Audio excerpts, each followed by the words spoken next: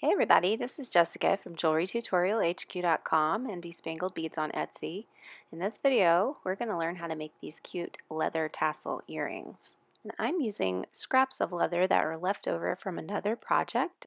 Please see the description or the notes below this video for all of the information about the supplies that you'll need.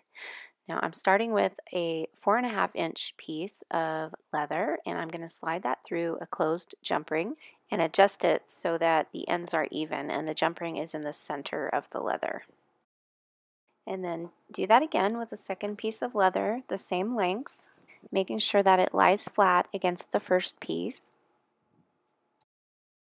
Using a toothpick, I'm just going to apply a tiny bit of fabric glue. You can also use leather glue, and I don't want you to worry too much about the brand. Anything that says it will bond leather or fabric should work just fine. And I'm going to do the same on the outside of the first piece. And I'm just doing this so that the leather will stay in place as I wrap around the last piece of leather.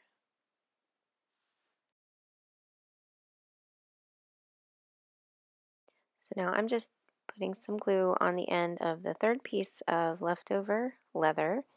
Anything that's longer than about an inch should work fine for this last piece. I'm going to line this up so that it sits about halfway across one of the sides of the tassel. And then I'm going to wrap it around, and I'm going to glue all the sides as I go along.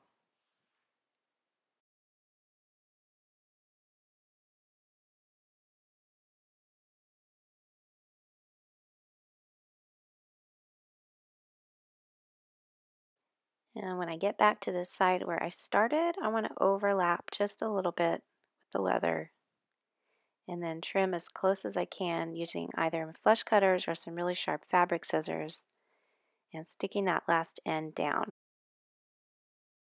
Now we're ready to attach the ear wire. Just grab one of your ear wires and a pair of chain nose pliers or bent chain nose like the ones I'm using, and twist to open up the ring at the bottom of the ear wire. Slip on the jump ring at the top of the tassel and then twist back to close the ear wire. So that's one way to finish off the earrings. You'll notice that they're hanging kind of sideways, sort of. If you want to change the direction that they hang, you can either twist the loop at the bottom of the ear wire, or you can simply add another jump ring. And then when you add the ear wire to that, it'll change the way that the tassel is facing.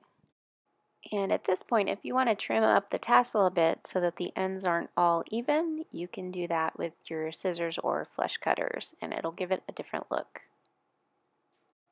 Thank you so much for joining me today. If you like this project, you might want to check out some of these other related videos. You can click on any of the thumbnails and be taken to that video.